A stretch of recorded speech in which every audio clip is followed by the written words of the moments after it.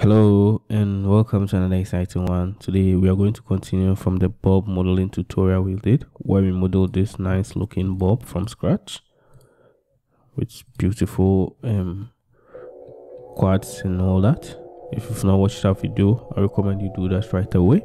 But today we are going to focus on the materials, how to add cool and nice materials, and then create a very nice composition and then render our final scene. So let's jump right into it.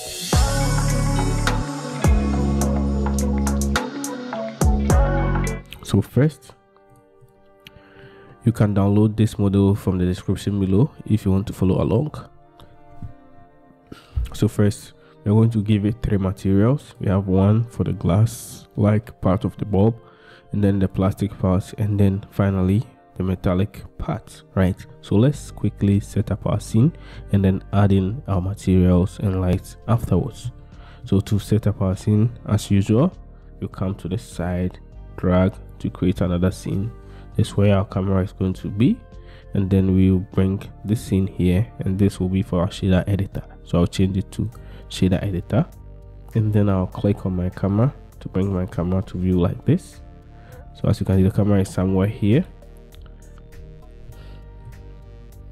Let me click on it and bring my camera to view.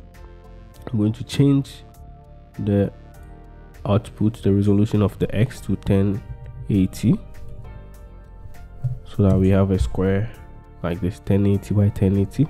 I'll hit on N once again, go to my view, and then lock my camera to view, and then now I can drag till I see my objects in place like this, right?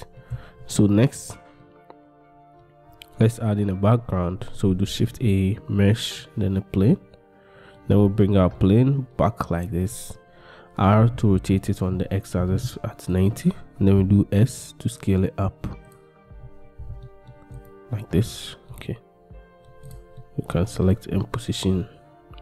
Let's scale our plane up even more to this point. Okay, so next what we have to do is let's come here and then change to this view here. Sorry, let me just delete this one for a second. So we change to this view here. This is what we are going to have, and then make sure it's set to cycles, and then the device is set to GPU compute, so that we have something like this. So next, in our shader editor, let's change it from object to world, and then let's add in an HDRI. Okay, so let me select the background. Now I hit Ctrl+T to bring up this environment texture node, right?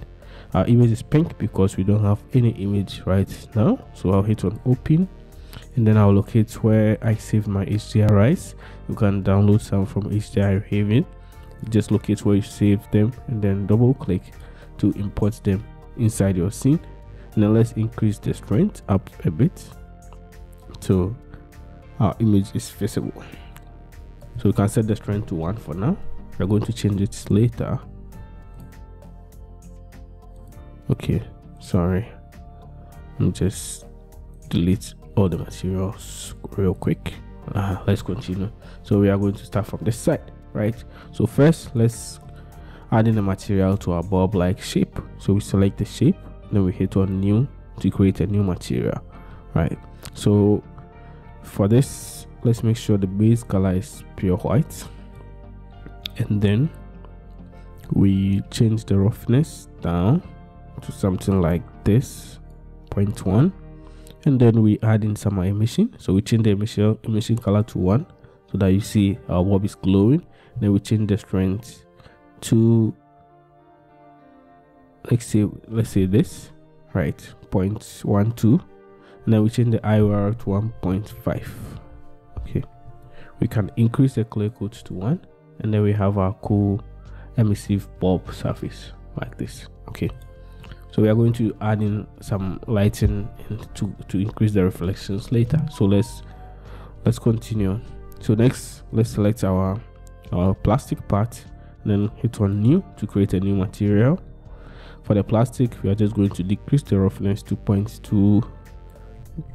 This 0.2 will do, and then we increase the clear coat to 1. and then we change the base color to pure white like this. I think that's cool for us. We are done. So next, let's go to the metallic part. I'll select it and then hit on new, and then as usual we're going to increase the metallic to 1, and then we decrease the roughness to something like this. We can add in this anisotropic a bit, so let's add in something like this a bit, just to add in some anisotropic coolness to it. And then we can just change the base color to white, or just leave it where it is like this. So basically we are done with the materials. That's how simple and easy it is. So next, let's create our scenes. So to do that, we're just going to group this bulb into one object, and then duplicate it around, and then we add in some depth of field to create a cool and nice looking scene.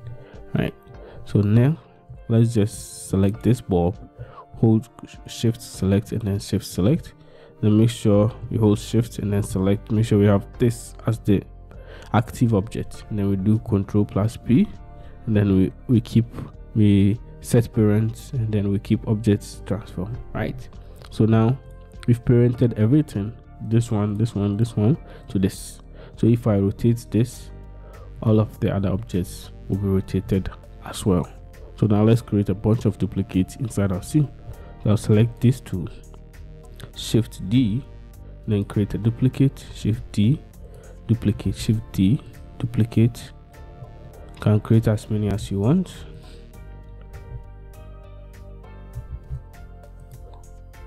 Make sure you save your Blender file in case Blender try to crash on you. Shift D, duplicate, shift D, duplicate. So you can create as many duplicates as you want. I think this is fine for now. So next, all I am going to do is rotate each individual object to create a very nice and appealing scene. So I'll just select this middle part, tap double R, and then I'll be able to rotate it to however I want. Quickly rotate all the objects in the scene so that the rotation seemed very random. Just play around with it. You can, if any object doesn't feel well distributed, you can just bring it back into the scene and then distribute it well, then rotate it to the heart's content. Right, let's have fun with it, adding some cool rotation. Just always reference your image to see if everything is properly aligned, just how you want it. Right, so I think I'm cool with this. I'll just click this one and bring it forward a bit so that we make this our main point of reference to our main point of interest. So let's just you can take your time to position each object in the scene as you see fit, like this. So this is fine for me. I'm going to go ahead and then add in depth of field to our camera. So let's select our camera here, go to our camera view, and then depth of field, select this icon, and then click on this object here. Then let's decrease the f-stop, so we find something like this. Right, so this main object is the one in view, and then the rest of them are blurred nicely like this. Okay, so next let's add in a custom light. So let's go to our object, world view, and then let's decrease the light to 0.1 for now.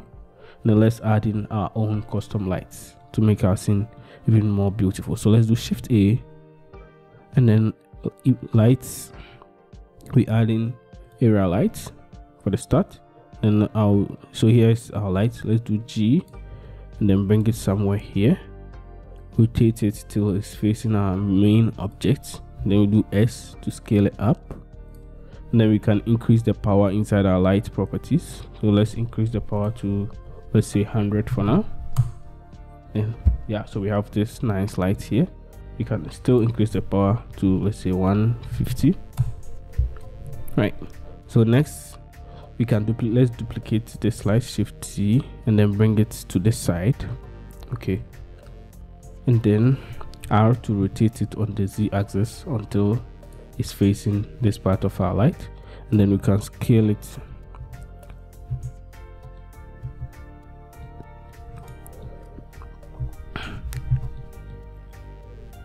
Can scale it on the one side.